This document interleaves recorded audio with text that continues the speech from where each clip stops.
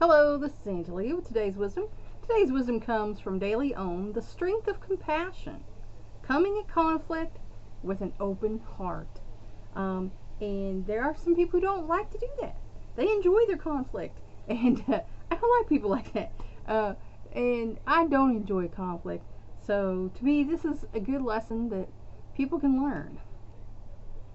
Conflict is an unavoidable part of our lives because our beliefs and modes of being often contrast powerfully with those of our loved ones, acquaintances, and associates. And especially here recently in the USA because of the polarizing political scene. Yet, for all the grief disagreements can cause, we can learn much from them. Because, like I tell my kids when they fuss about people, I'm like, just listen to them, see what they're saying, think about it, see if there's any, validity or point made about it, because even a broken clock is right twice a day. The manner in which we handle ourselves when confronted with anger or argument demonstrates our overall level of patience and the quality of our energetic states. So, I am a patient person. I've been told I have the patience of a saint. Which isn't always good, but I know people who are just really impatient and they just have no patience or just and I was like, oh, why be like that? Because I don't understand because I'm not like that. So but if, like I say, if your baseline is basically happy, you're gonna stay in that realm. If your baseline is basically unhappy, you're gonna stay in that mode. So that's if we don't train ourselves to rethink and rebehave. To resolve conflict, no matter how exasperating the disagreement at hand, we should approach our adversary with an open heart, laden with compassion, because everyone's experiences makes them how they are. So if you come across a really miserable person, then chances are they've had a miserable life. And that's what made them miserable. And that's why they're trying to make you miserable, because the old saying, misery loves company. Judgments and blame can be cast aside and replaced with mutual respect. And I've told people this before, I guess we're just going to have to agree to disagree. Because I believe what I believe, and if what you believe is different from what I believe, that's an impasse. Because from my experience and my point of view, this is how it is. But from your experience and your point of view, that might be how it is. So, neither one of us may be wrong. It just may be how that our reality is for us. So, you have to be able to say, we're going to have to agree to disagree on that.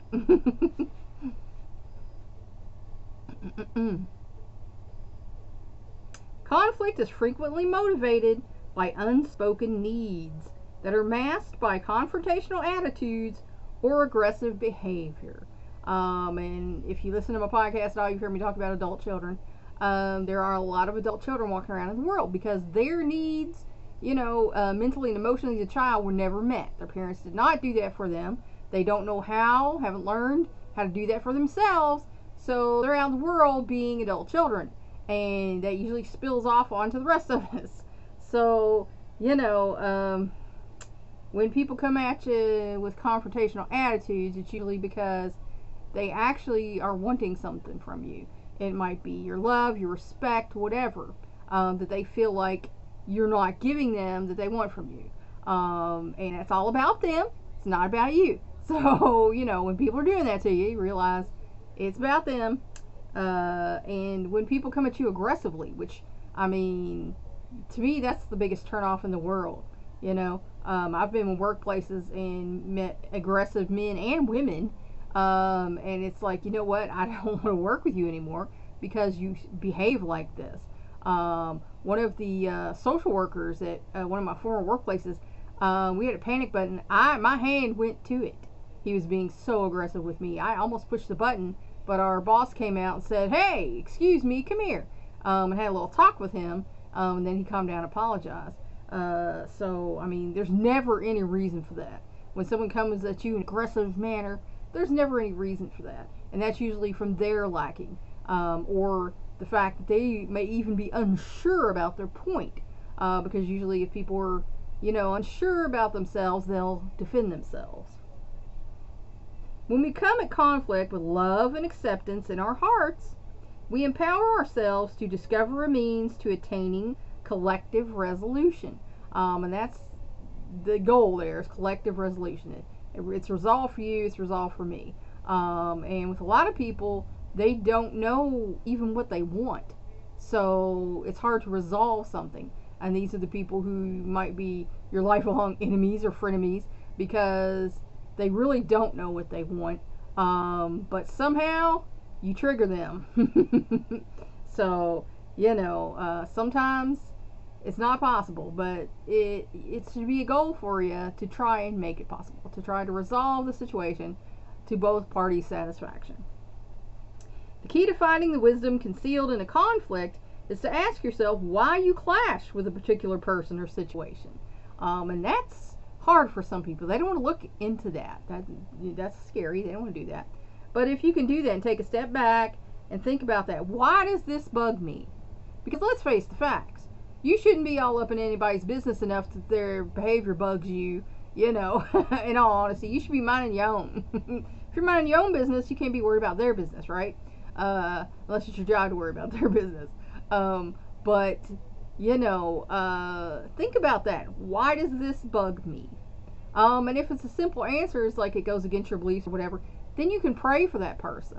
That'll do more good than you me on that person, because they're not going to listen to you, especially if their opinion's different.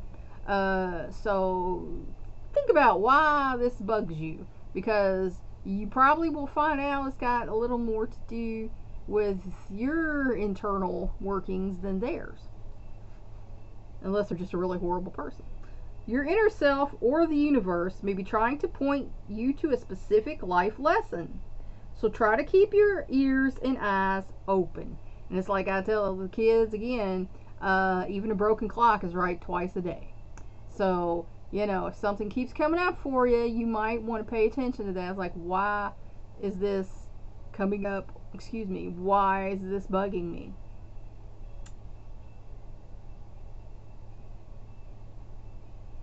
Once you have explored the internal and external roots of your disagreement, make a conscious effort to release any anger or resentment you feel. And that's really hard for some people to let go of anger, because some people thrive on anger and resentment, and they're stressful little people and they love it. I don't I don't deal with that, because it's like life is too short to be all stressed out and resentful of people. I learned probably in my late 30s, early 40s, to heck with other people. That doesn't sound right, but you need to worry about you, because you need to be okay in order to try and do anything for anybody else. If you're letting other people in and letting them mess you up, then you've given them power. You've given them power over your life and not yourself. You need to take your power back and say, I'm in charge. I'm not going to let them get in and bug me. And like I said, if something's so bad you feel like you need to speak your piece, and then move on. Don't keep on beating the proverbial dead horse, as they say. As you do so, the energy between you and your adversary will change perceptibly, even if they are still operating from a more limited energy state. And that is the case in a lot of things. You have one person at this level of consciousness and one person at this level of consciousness. They can't see where you are because they haven't been there yet, and they see where you are and they're trying to help you come, but you might not be ready to come to that point yet. So there's a lot of that, people on different levels of consciousness, and that causes some problems too. Consider that each of you likely has compelling reasons for thinking and feeling as you do, and accept that you have no power to change your adversary's mind, because you can't. You can't change someone else's mind. As the old saying goes, you can lead a horse to water, but you can't make it drink. Same thing. You can teach someone, show something all day long, but unless they open their mind and their heart and decide where they're going to look at this, you can't change their mind. This can help you approach your disagreement rationally with a steady voice and a willingness to compromise. And usually, especially in relationships, that is needed in disagreements. Because everyone's different, everyone came up differently, everyone has a different point of view, different, unique way of being. And there are things my husband does that drives me nuts. And he thinks, the way I raised was too nitpicky, but, compared to some other people, wasn't nitpicky enough. So, we have had to compromise on way things are done and what's acceptable and what's not, because we had very different upbringings. He was raised by people who were very permissive, and my family was more authoritarian. So, there's some differences there. If you listen thoughtfully and with an empathetic ear during conflict, you can transform clashes into opportunities to compromise. So again, listen carefully, because you and everybody else probably has more in common. We're all human beings in the same boat, living the human experience. We all have more in common with each other than we have different from each other. Excuse me here. Something feels like it's tickling me. Like I said, it's been hot here for 3 weeks.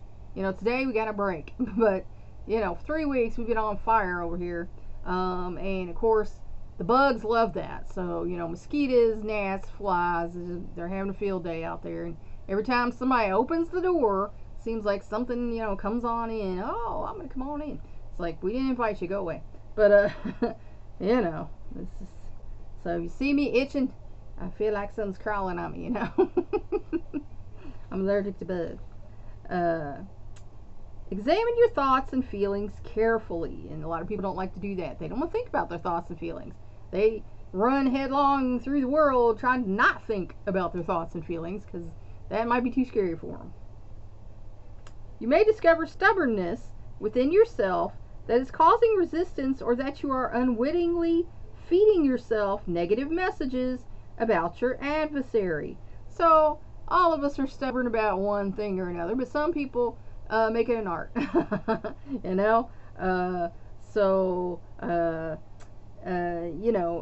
If you're resisting making peace with another person, be honest with yourself and then figure out why that is. What's the big deal? And if you're feeding yourself negative message all the time about this other person, that's what you're going to believe, because what you tell yourself is what you believe. As your part in disagreements becomes gradually more clear, each new conflict becomes another chance to further hone your empathy, compassion, and tolerance. And that's what we need for each other, empathy. If you can put yourself in the other guy's shoes and feel how they feel, then that'll take you towards, understanding people a little better. And compassion. Some people have not had the easiest, best life ever. So if you can have compassion for this person, say, well, I understand a little bit about why they are the way they are, but, maybe we'll talk it out. And then again, tolerance. You have to be tolerant of others, because it's a great big world with all kinds of others in it.